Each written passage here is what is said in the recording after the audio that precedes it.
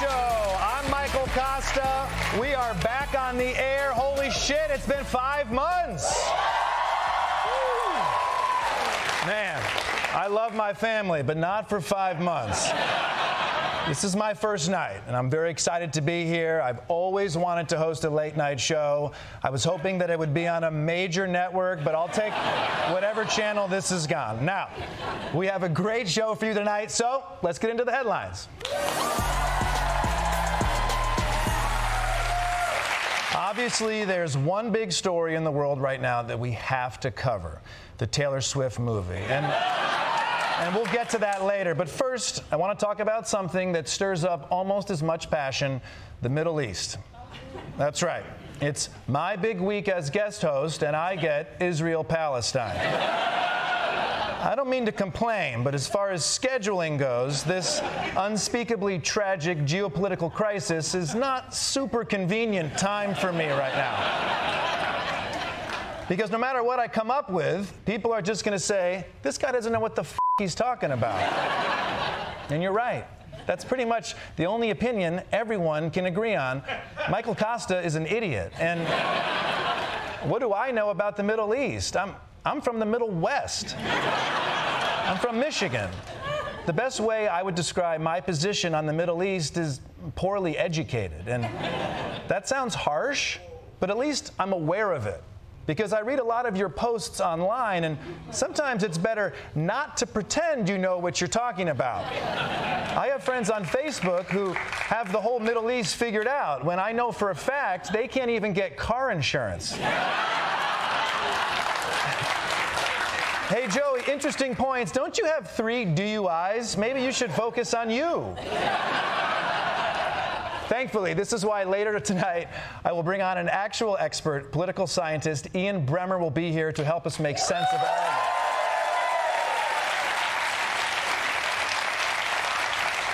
But here's what I'll say for now.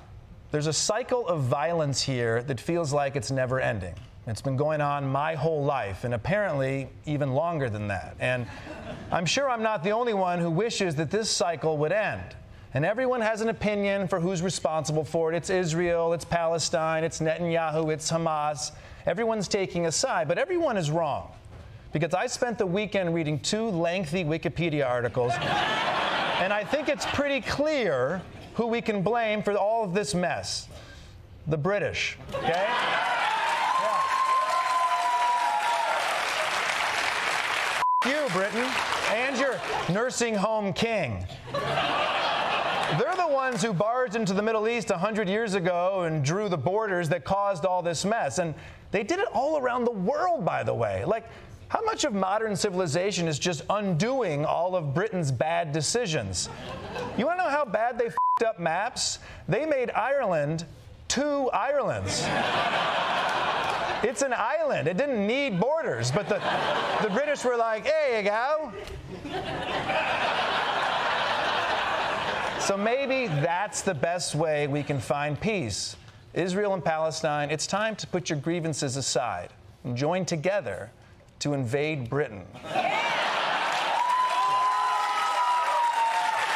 who's an idiot now? All right? Speaking of problems that won't go away, Donald Trump. As you all know, the former president is facing 6,000 indictments, and he's been complaining a lot about it, but today, a judge told him that legally speaking, he needs to cram a sock in it. A federal judge just imposed a limited gag order on former President Donald Trump, restricting what he can say about his federal election subversion case. He's now legally barred from attacking special counsel Jack Smith or his team or assailing potential witnesses. That's right. Donald Trump has a gag order, and I guarantee he doesn't even know what that is. He probably thinks it means he can't deep throat a McRib anymore, but good luck getting Donald Trump to stop talking. The guy's probably still spilling national secrets just out on the golf course, like, should I go with a 4-iron or a 5-iron? That reminds me, 4 and 5, first 2 numbers in the nuclear codes. And guess what numbers come next? You'll never guess. I'll just tell you. Let's move on to some business news. Rite Aid, the only pharmacy chain that hasn't refused to print my pictures, announced that it's filing for bankruptcy. Just when I was about to buy that one DVD player that's been sitting behind the register since 2003.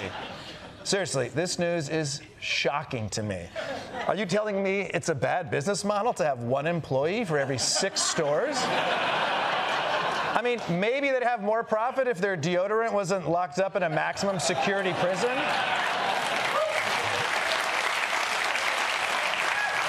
Of course these guys were going to go out of business. I mean, just look at their logo. They were mashing their medicines the old-fashioned way. That's how I make guacamole. It's tragic, though, because as a part of this move, they sadly had to lay off their entire custodial staff 10 years ago. My point is, Rite Aid sucks, and I'm glad this happened to them. I am going to keep going to them, though, because they're the closest to my apartment. Also, in a related story, Spirit Halloween just opened 9,000 new locations.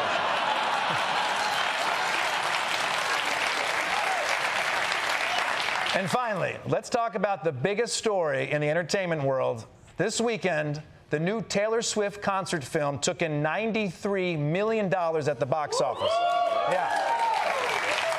But it wasn't just the ticket sales that made this a wild weekend at the movies. A Taylor Nation takeover at the weekend box office as Taylor Swift crushes the competition. Audiences bringing that Swiftie spirit inside, dancing and singing in their seats, just like Taylor did at the premiere. Okay, white people, we can't talk about black audiences being rowdy in movie theaters ever again. All right, that's over.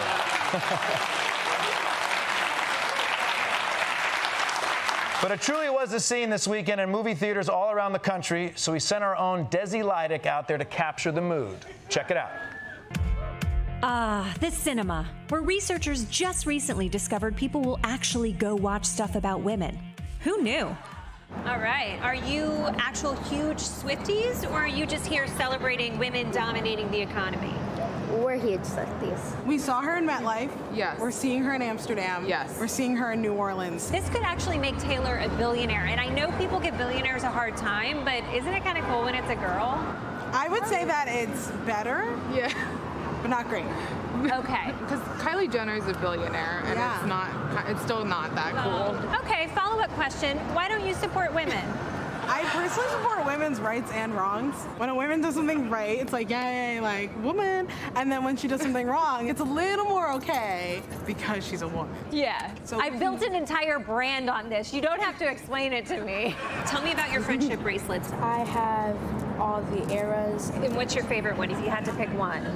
My favorite one would have to be Our Song. My favorite era is my current era, which is Tired and Always Bloated. Do you want to switch? No. Do you still listen to the Scooter Braun versions? Occasionally. We do sometimes. Yeah. They listen to the Scooter Braun version. They still listen to it. There's a lot of debate over whether to be standing or sitting, quiet or screaming. Will you be screaming? I think I want like the full Rocky Horror Picture Show experience. You know, like the calls and responses. You never get to scream in public, and now you get to. Well, you've never seen me in an Orange Julius. A safe space for women to gather and let loose that doesn't involve stationary bikes? I'm in. Sold out. Totally sold out. Who would have thought? So how did you like the movie? No spoilers, but like, did she finish the concert? Yes. Yeah. Which song did you use for a bathroom break? Be honest. We accidentally missed Anti-Hero. Kids, you just have to learn to hold it in until you get a kidney infection. Oh my gosh. Was everyone singing in there or totally silent?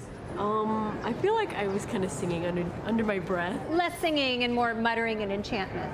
Yeah, like a prayer, like in church. Do you think Taylor should be tax exempt? Well, she's already altering local economies everywhere. The fans were crazy. Everybody was singing. Everybody was dancing. The sound in the cinema, it's amazing. Although everyone was screaming, I could hear every word. I mean, this is truly a once-in-a-lifetime experience. Yeah, but I'm coming back tomorrow. Oh, back tomorrow.